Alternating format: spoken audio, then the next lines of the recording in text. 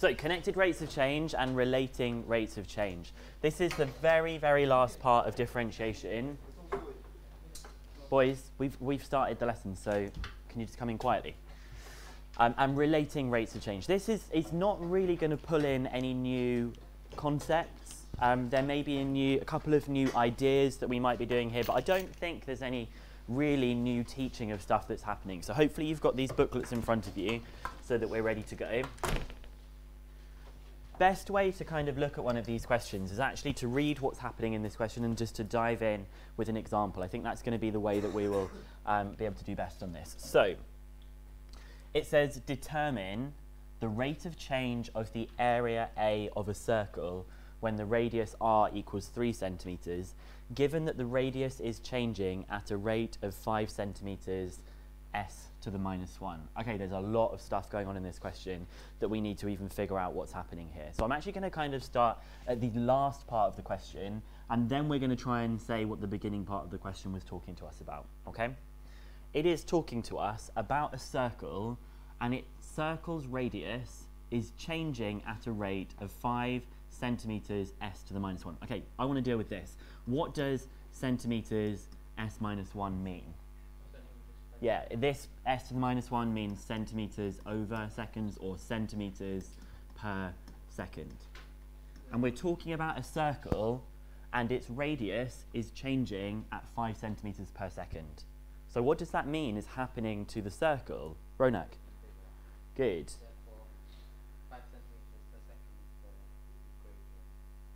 Yeah, although actually, because we're going to sort of, it is talking about the gradient of it. We're actually kind of moving now into like a geometry kind of area. So what we have to imagine in this situation is that every second, a circle's radius is getting bigger by 5 centimeters. I'm just going to do a bit of a drawing. It's not going to be accurate, but it needs to be going out bigger at a constant rate. So it's going to be something that like this, like it's getting bigger at a constant rate every second. And we're trying to think about how this circle behaves, how its area behaves. Now, the radius is increasing at a constant rate. It's just got a number 5 there, which means that every second it's going up by a constant amount. Do you think that the area is increasing at a constant rate? Ekrim? You find the area of pi r squared. Yeah.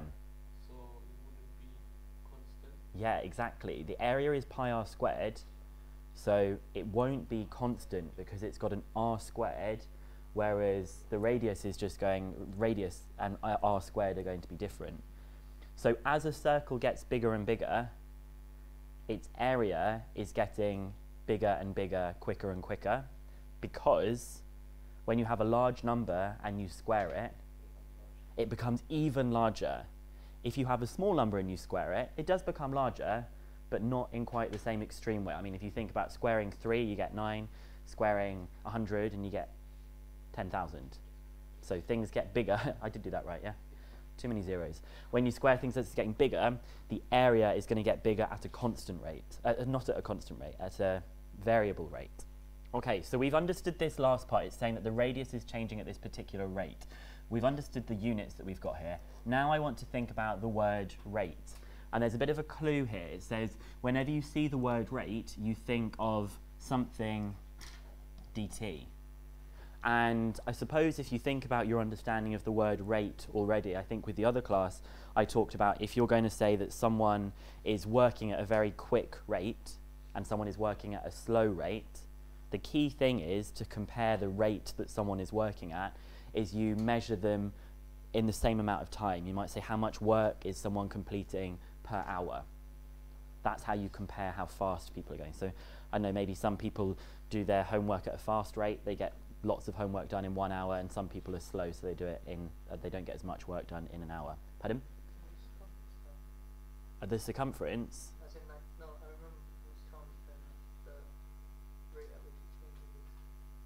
Yeah, there are some relationships between the area of a circle to do with different rates, but that's going to be separate to this type of question. But you're right, there are some relationships between like circumference and area and differentiation, but we'll touch on that very lightly. So it's saying that the radius is changing at this rate. Rate will always mean that you've got something dt. So how could I say, actually, this thing that we've got down here, the rate of change of the radius is 5, seeing as that's the part of the question we're talking about. We've just said it's going to be something dt. What should be on the top? Yeah, we're saying, how is the radius changing with respect to time? If you have something like dy by dx, we're saying, how is the y-coordinate changing with respect to the x-coordinate? Or for every time the x-coordinate is increasing by some unit, how much is the y-coordinate increasing by? Same thing, every time the time is increasing by 1 unit, how much is the radius increasing by? And they've told us that the rate of change of radius is 5. So we know that dr dt is equal to 5. Now let's actually read the beginning part of the question and see what the question is even asking us. So we know that there's this circle that's getting bigger and bigger, and it says find the rate of change of the area of a circle when its radius is 3 centimeters. So we're trying to find the rate of change of the area. Well, again, we've got this word rate or rate of change, which means it's going to be something dt. Good. The rate of change of the area is going to be dA dt. And our particular question is going to be interested at the rate of change of the area when r equals 3. Because Ekram said the rate of change of the area is going to be different depending on how big the circle is. We said as it gets bigger, the rate of change of the area is going to get faster and faster. If you can't imagine that, it's very difficult to imagine. You don't have to be able to predict these things. It's not something I should expect you to do, but you should know that it's not going to be constant there. And then the last thing that we're asking about is what the area of a circle is. So just wind back to GCSE. The area of a circle is equal to pi r squared. Okay, so here comes the part where we're now going to use this concept of connected rates of change. Okay, rates of change means there's going to be some stuff to do with something dt. And the fact that they're connected is going to remind us of some other things we've seen before. It's going to remind us of some of the things we've seen with the chain rule. Now, I am trying to find out the rate of change of the area. This is the thing I'm trying to find out in the question. I am trying to find out what dA by dt is. Yes, we're going to just see something that's going to link us to this idea of it being connecting rates of change together. Now, dA dt is a combination of other rates of change that can be combined together. The way we do this is we start off by saying, well, actually, I know that dA by dt is the same as this kind of multiplication, but there's something about the denominator here and the numerator that must be true to make the left-hand side and the right-hand side equivalent. There must be dr in these places.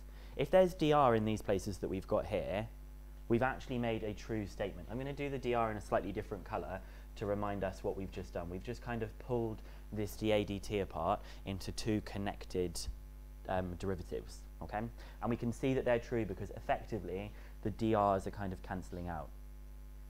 The reason that this is good is because I know some of these facts. I know that dr by dt is 5, but I don't have dA by dr. I can't find dA by dt. I can find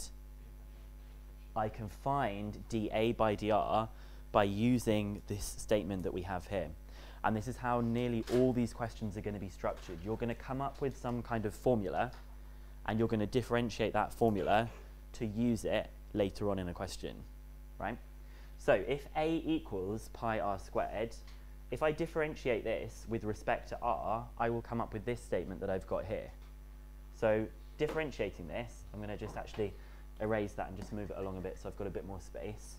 So I've got the area is equal to pi r squared. If I differentiate with respect to r, I get dA by dr, which is 2 pi r. Okay, 2 pi r. Come in. Hey, Harry. So that's interesting. That's the thing that Rayhan was just talking about. That the area of a circle, when you differentiate it, you get the circumference of a circle. If you integrate the area, you could have a think about what you might get. But you don't, well, I guess you could have a think about that. You get something to do with volume. I can't quite remember how it is. It doesn't give you the exact thing of the volume. It gives you a quarter of the volume. I can't quite remember why for the moment, but I can have a look at that. So we've now got that dA by dr is equal to 2 pi r.